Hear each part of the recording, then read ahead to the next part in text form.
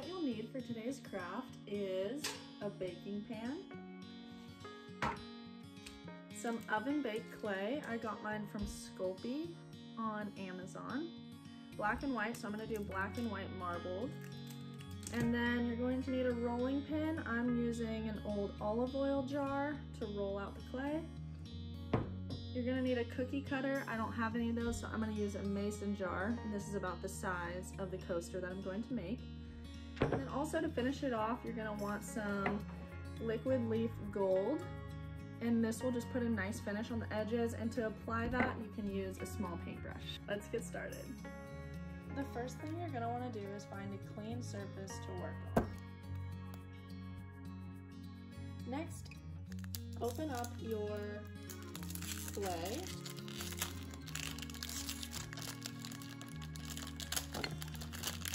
I have black clay and white. Now I'm gonna break these apart into smaller pieces and roll them out into snake-like figures.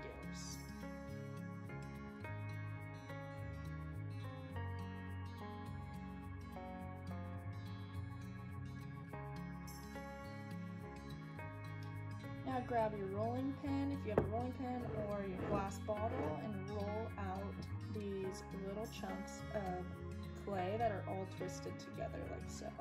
Doesn't matter really how you do it, you want it to be organic, so just kind of twist and squeeze them together and then form them into somewhat of a spherical or circular shape like this. And then we'll roll them out flat and see how they turn out.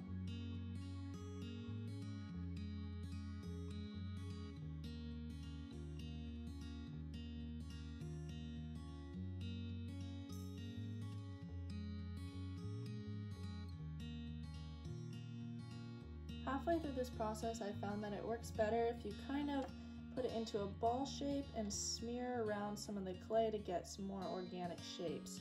And then crunch it into a ball and then roll it out with your rolling pin. The oven is preset to 275, so I'm gonna put them in.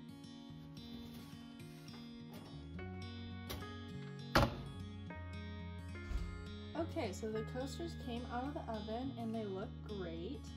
These are the marbled coasters.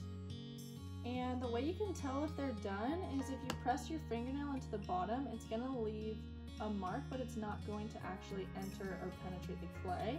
So that's how you know if your clay is done. So these are all of mine that came out.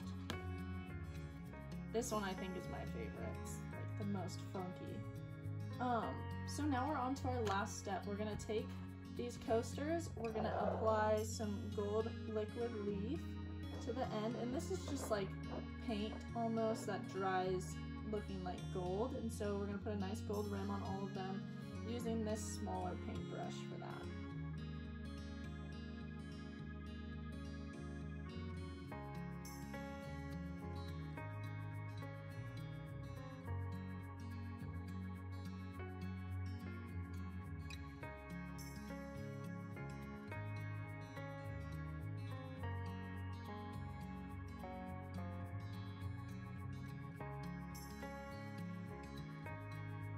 So I finished putting the gold leaf on all the coasters, so now they're sitting on elevated surfaces such as bottle caps or vases like this one to dry. And so this is what they will look like in the end. The gold on the edges, the marble black and white in the middle, and you can put your cups on them.